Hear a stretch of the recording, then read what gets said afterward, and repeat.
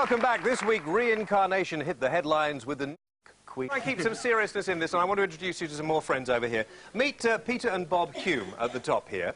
Now, Peter is the one who did the... You've got to guide me through this because this is difficult for me, OK? Yeah. Now, which of you is the Roman soldier? None of us. You're the Cromwellian soldier, the Cromwellian foot soldier. I think maybe I was a Roman soldier. You were a soldier in Cromwell's army. I was a foot soldier in Cromwell's army. Right. Yeah. Now, how did you find this out? Through hypnosis. By your brother? The first session of hypnosis with my brother Bob. Now, Bob, you're not a hypnotist, though, are you? Yes. You are a hypnotist, an amateur hypnotist. Self-taught.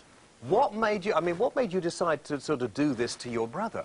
Well, it wasn't planned to do it to my brother. I'd done it to other people, hypnotised them. We'd planned to do his daughter-in-law, who backed out at the last minute, and then Peter said, well, everything's set up, do it to me. And it worked first time for him.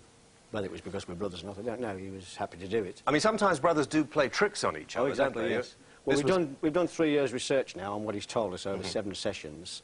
And when a brother that you've known, all my life anyway, talks about places in Scotland that we know he's never been to, describes them in detail, we then take him physically in a car to that place. He finds it. He directs the driver in the car, my brother Carl in the audience. He then tells us to stop the car. We're there. You see the place he described 12 months earlier. Now, Peter, you have these feelings yourself when you're not under hypnosis? Of being... He gets flashbacks. Oh, yes, I get flashbacks as well, that's right. OK. Barbara, how do you fit into this? Well, I turn the television on one morning. I don't normally watch TV very much. And there was a discussion programme just about to start, and I heard the word reincarnation. And I thought, that is interesting, I'll have a watch. And as the cameras panned the audience, behind the presenter, I caught sight of Peter. And it was really crazy. I mean, you know, lock me up. I wanted someone to lock me up. I said out loud to myself, that's my father. Peter is your father? I'm standing there saying out loud in my lounge, that is my father.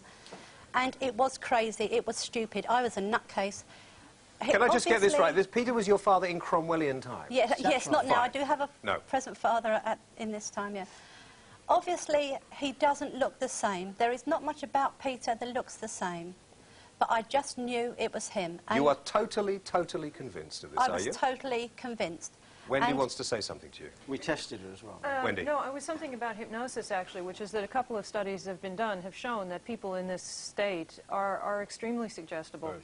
And there was one study where they took a bunch of college students, did the thing with them, and they came up with all these fantasies about UFOs, just as some others have done. OK, yes, I think actually it has been proved scientifically that under hypnosis people can come up with all sorts of things that aren't true. But it isn't certain that it's true. It's fact. What it doesn't account for is the children who remember past And I think children and teenagers are particularly susceptible. Let me introduce you to somebody else, and I'll try and cover we have time up to members of...